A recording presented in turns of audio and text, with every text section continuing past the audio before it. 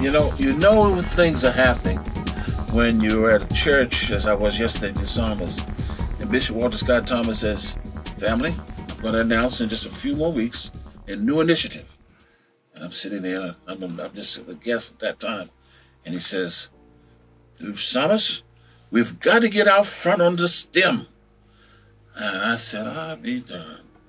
And it just seems, man, where I turn, right or left, everybody's getting involved. And I said, I think I'm right about this. Monday morning, I'm going to have a person who could honestly say, I could have told them this if they wanted to listen to me 15, 20 years ago. And so it takes time sometimes for folks to catch up. But we have with us the publisher, the chairman, the CEO of Career Communications Group, a minority-owned media services company, and it connects the top technology talent to employers that have potential to fulfill their career goals. And that's where Bishop Thomas talked about, I want our young folks to be ready for these new careers. And so if you might call, I don't want to call him a founder, but let's just say the initiator, Brother Tyrone Taborn, good morning to you, good man. Well, Happy New Year to you, Senator Young. It's so great to be here. And that initiative that the pastor was talking about, we've been supporting that for over 4 years. And we've put dollars behind that to help them get that program off the ground. Sandy Adams is actually one of the key people behind that program. And the pastor and I are really supportive of that effort. Let me tell you, I listened to your show, and one of the reasons that we decided that we want to really be part of this as we lead up to the 34th Black Engineer of the Year conference, one of the reasons is because of the opinionated people that we hear who have a passion for the community. And I think the message that we have is that there are a lot of good things that have happened. There's a lot of success stories that our community has. Our challenge is, how do we scale it up? How do we offer it to more people? So my heart's lifted when I hear the pastor talk about bringing it to the community, bringing it to the kids where they are. Now let's talk about the conference and what inspired you to create it. Because when, as you were behind this, getting the School of Engineering at Morgan State University. Well, guess what? And it's one of the great things. We went from 8 ABET accredited universities at HBCUs to 15. We graduate now over 34% of all the African Americans in science and computer science. 15 schools out of over 300 schools that have engineering programs. You help create a legacy. Those are good days, strong days, and thank you for being instrumental. So let me answer that question. Yes. What made Dr. Deloach and I decide to do it? We brought him in from Howard to be the Dean of Engineering at Morgan, and we looked around, and at that time, they said Black kids didn't want to go into engineering. Boy, did we prove them wrong. So this conference was created to excite young people about the careers in science, STEM, math, engineering. Now, according to U.S. Black Engineering Magazine in 1986, only 2% of male scientists and engineers were Black, less than 30,000, as you stated, across the country. What was the major factors contributing to this? They don't know. Our kids, we have this book here called Becoming an Engineer. A lot of our students, our young people, do not know the vast opportunities, not only in engineering, Senator, but also in STEM and support positions and things that I call blue-collar STEM. Can you imagine that I can send a student to get certification over at Andirano Community College? That student can get a job as a welder, go to Northrop Grumman, and end up making between $80,000 and potentially over $100,000. We are not at a lack of opportunities in this nation, nor this world. We're not there. We're at a lack of knowledge leaders and people with critical thinking skills. Every kid could get a job graduating from Baltimore City schools. But are they being directed the right way? And that's why it's so critical that the our church leaders and our religious leaders look and say, how do we bring this information in and reach our young people before it's too late? Well, why were so few black people taking part in science and mathematics? Because those are great jobs. And I can take a long time to talk about it. But what is happening is that companies are able to hire more scientists and engineering on a global level and outsource work because they can't find the talent in places like Baltimore or Chicago or New York among people who look like us. Therefore, the investment isn't being made in our communities because the talent doesn't exist. It's just as easy to go to India or Eastern Europe or places like that. Now, that can be turned around because we do have the ability to increase that number. Imagine if the federal government dropped another $200 million into Morgan State. Morgan State is one of the top producers of engineers in the entire United States of America. If they had the same resources as a Hopkins, do you not think we can increase that by tenfold? That's what resources is about, Senator Young, and you should know, and you know this. Technology, and I want to give people an understanding of what technology is. Technology is a process in which we take engineering, applied science, math, and we use all of this knowledge in order to create goods, commodities, lifestyles for people. That is all political. We decide who the winners in the technology game will be every single year in the state budget and in the federal budget. And that's what Black Engineer of the Year is all about. Don't tell me we don't have smart people. We have over 10,000 smart people who come together, who mentor, top people in Fortune 500 companies, top people in the federal government, top people in government, all with the shared purpose of increasing the number of underrepresented people in these fields. And I'm told that over the next couple of weeks, we're going to have an opportunity to hear from some of these fine folks. Oh, you're going to hear from people like Mark Dean, who is the person responsible for the personal computer. Without a Dr. Mark Dean, there would be no Bill Gates. There would be no Michael Dell. No, that's what I'm telling you. He's a Black engineer. We recognized him in Baltimore 20 years ago as one of the top engineers. You know, prior to that personal computer sitting around here, you had to have something called the bus system. If not, you would have a big giant computer, which IBM had. All of those big giant computers, they weren't practical to put on your desk. Mark Dean came up with the 3 key components to make the desktop computer. Yeah, see, some people would say he caused all the problems too because he brought the technology down to everyday people like us. So you're going to have people like him. You may have somebody like Stephanie Hill, who's a president over at Lockheed Martin, who gives to our community so much. We are not lacking smart people. What we're lacking are the resources to build up things we've already created. I've got some things, time will permit. I'm going to move as quickly as I can on some of these things with you. Blacks are still underrepresented in science and engineering jobs as a whole. There are more Black social workers, human resource personnel, counselors than there are scientists and engineers. I mean, why does our country need more African-American engineers? Well, for several reasons. We have some of the greatest challenges now that we will ever face. I call them the engineering greatest challenges. We have environment. We have energy challenges. We have cybersecurity challenges. There are simply, Senator Young, not enough white men to go around if you want to be competitive. So companies, smart companies know this. Smart companies, they look at the demographics, say, we don't have enough. We have jobs that are going begging right now. So if we don't get women in the game, if we don't get Blacks in the game, if we don't get Hispanics in the game, you know who's going to run the game? China. Eastern Europe. These are the people who are going to take us out. India.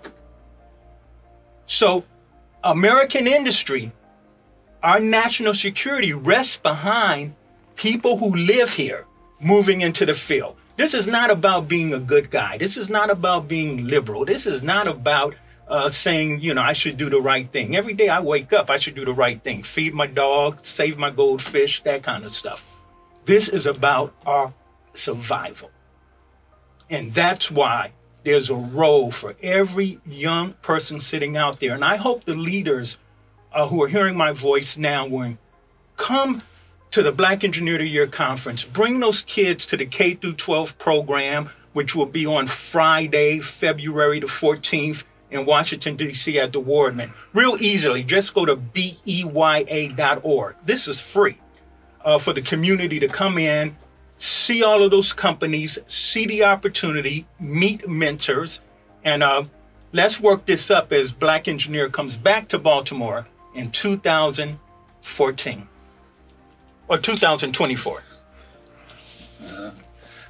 I'm sorry it took such a period of time for separation, but welcome back. Thank you, sir. Thank you, We're going to pause. We're going to come right back and have a continual conversation with, I was bored on the line. I guess I'm writing. I think you're a genius for concept, thinking, putting this out, and you're a gift to our community, man. Tyrone Taborn will be right back at 9:15 here on 1010 WOLB.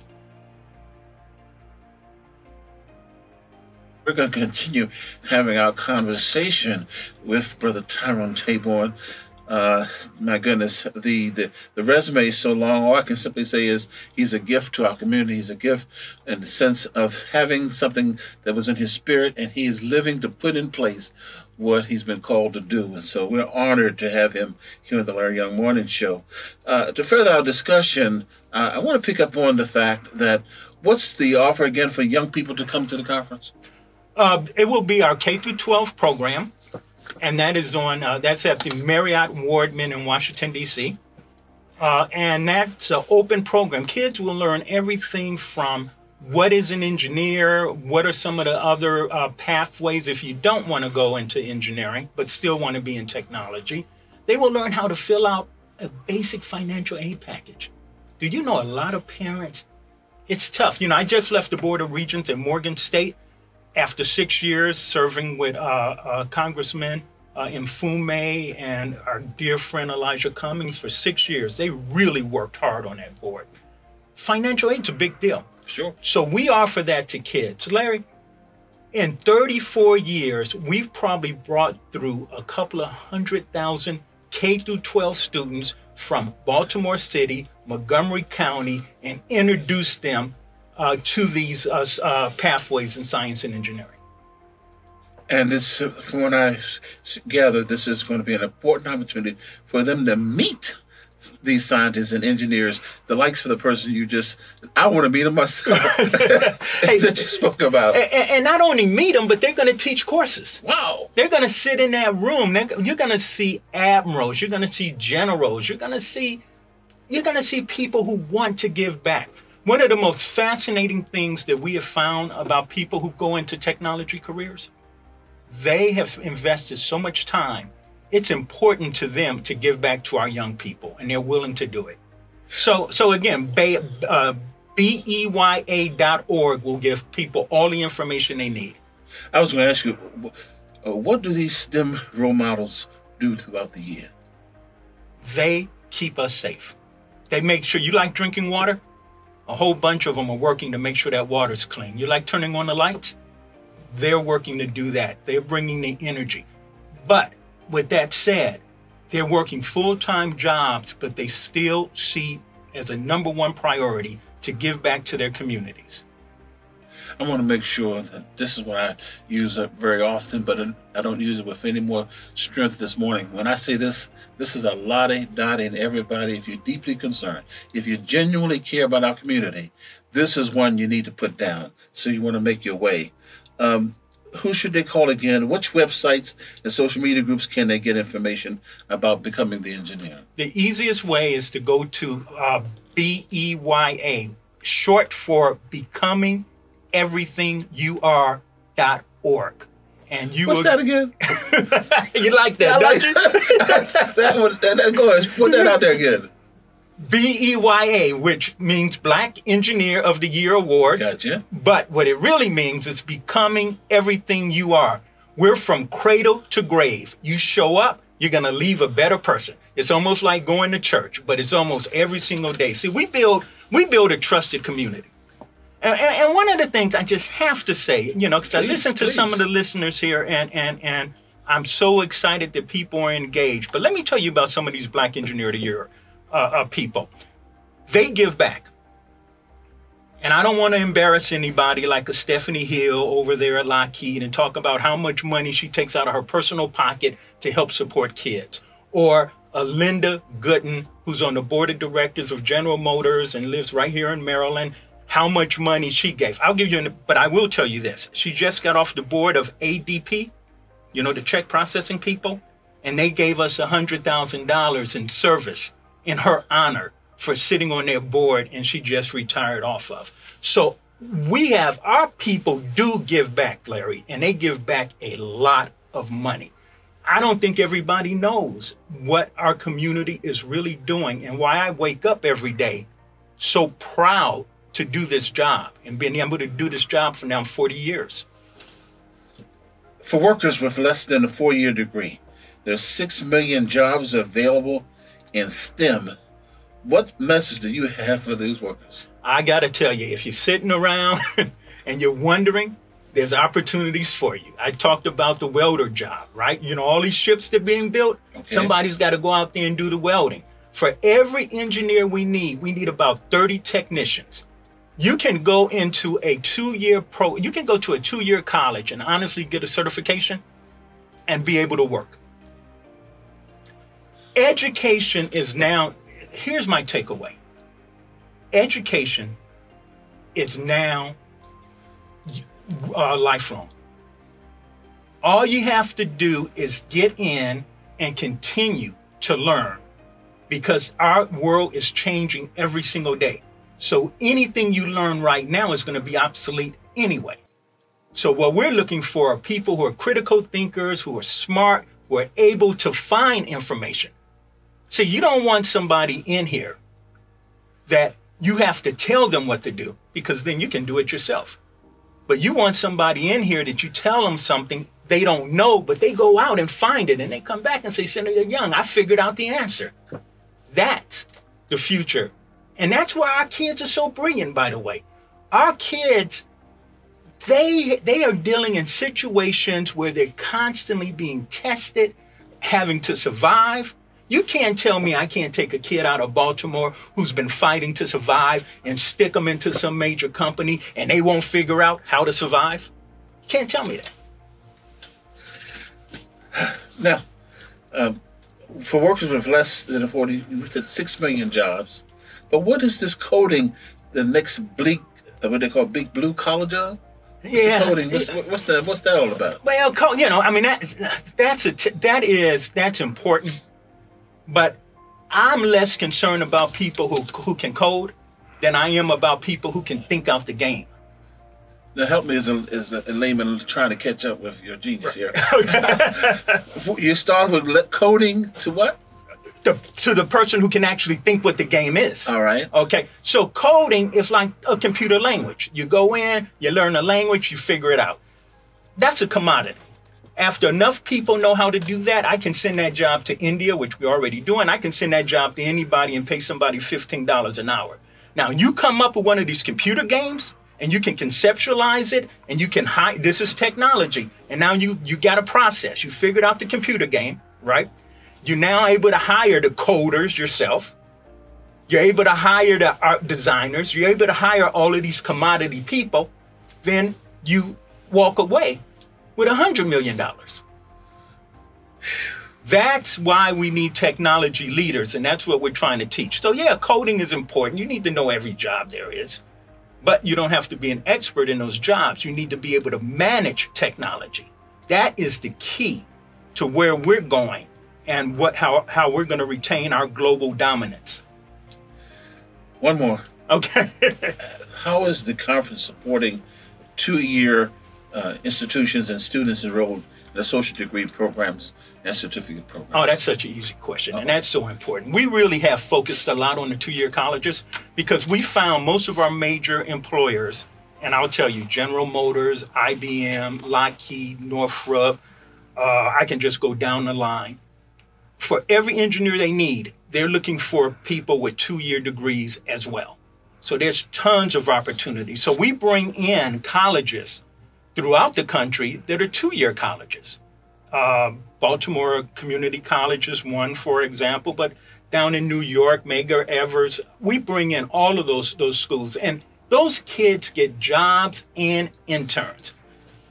Hey, mom, dad, auntie, uncle, grandma, church leader, if you've got a young person in college right now in a STEM career and you want them to have an internship this summer, you need to get them to the 34th Black Engineer of the Year Conference. Over 100 companies will be there with jobs in their pocket, ready to give our kids. You know, I get these phone calls later, Senator Young, from people, can you help my son? Can you help my daughter? I say, hey, if you had gotten them in February when the companies were hiring, they would be working right now. So again, beya.org. And that career fair, Friday and Saturday, and it's free and open to the public. I said one more, but I saw this, just turned the book. Modern Day Women in Technology. Oh, man.